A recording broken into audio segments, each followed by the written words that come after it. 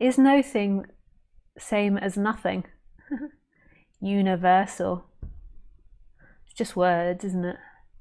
No thing, nothing.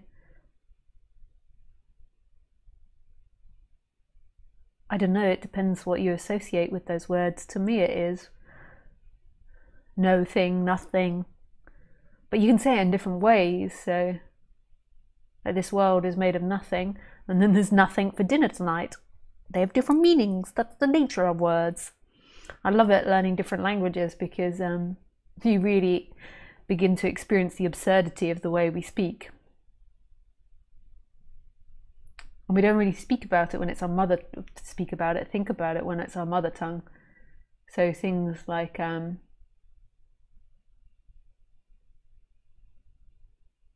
does that work? And then I am going to work. So I am going to work a job, which is a work, but does that work means, does that work? Like, does the TV work? It's like, so to somebody that's learning that language, that can be quite abstract. Who cares though? You don't need to get your language right to get this. Trust me. My language is like boo boo in my head. Sometimes I think maybe I'll forget language. Sometimes I learn other languages and I sometimes get concerned. If I learn another language, I'll forget English. It's just the working of my brain. I'm like, oh, I really like to carry on speaking English. I have some friends that live in a different country and speak a different language, but they're native English speaker. And then when they're speaking English to me, I can see them forgetting English slightly. So they're like, oh, what's that word again? I'm like, oh no.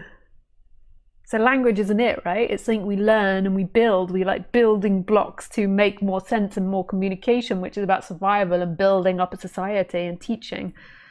But it's not this moment, is it? It's something that comes and goes in this moment. So no thing or nothing. Like you just feel the confidence to add your own meaning in there. What is beyond all words? What is experiencing now? Is there a personal you experiencing?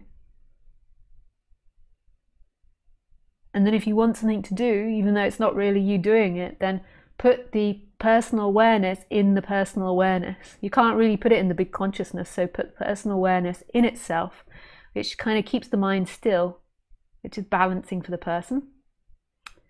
And then when you're having big emotions, investigate them in a psychological way. Learn different psychological, emotional release, trauma release ways in order to investigate them. Like I've spoken a lot about it in the past, like looking to where it is in the body and the chakra, connecting it to past things. So if you're having a repetitive thought or difficult feeling, there's so many different ways. And again, like everything, it's not one shoe fits all and this is the supreme ultimate therapy that helps balance the person. But do all of that knowing that there's nobody doing it and that is relaxing the person. And then something else might be seen.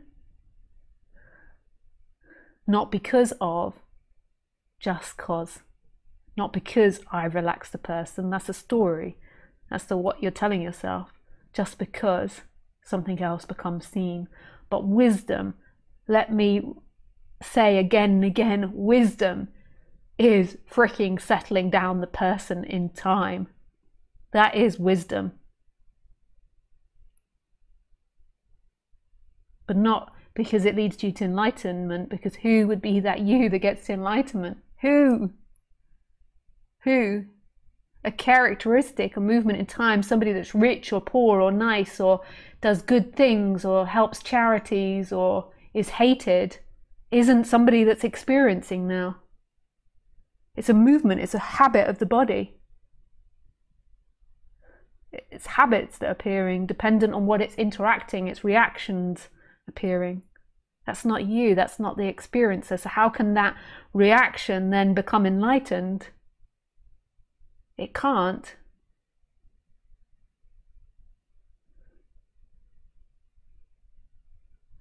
I'm just holding my cup today. It's like I'm just in this irony of there's no world and there's a world on a cup. I've been reading too much Douglas Adams. I was listening a little bit last night to Dirk Gently's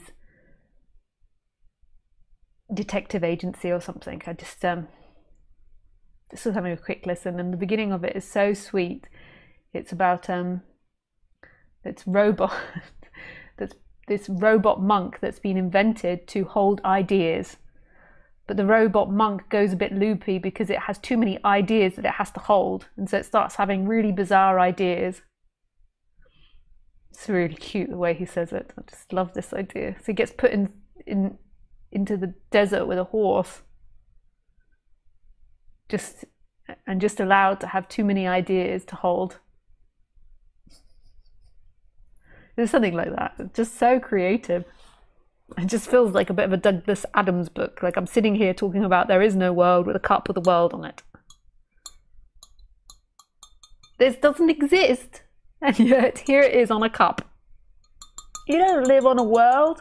Who lives on a world? There is simply this.